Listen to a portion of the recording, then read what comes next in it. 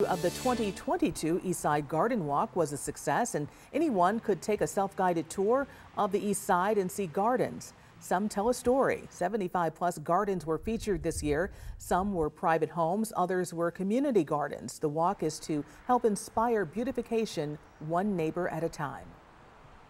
The whole garden walk has brought Eastside Garden Walk has brought so many people together from all parts of the city and suburbs. The Eastside Garden Walk started in 2018 and continues to grow.